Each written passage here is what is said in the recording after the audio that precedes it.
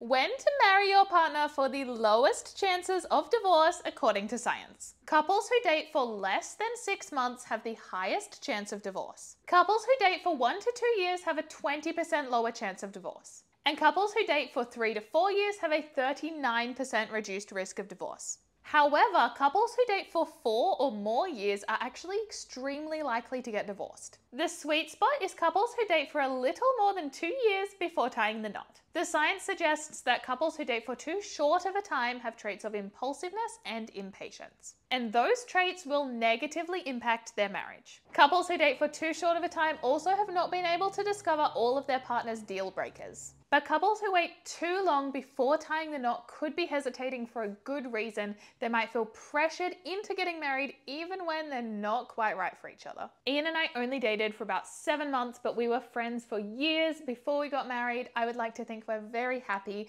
Let me know in the comments, are you and your partner married and how long have you been together?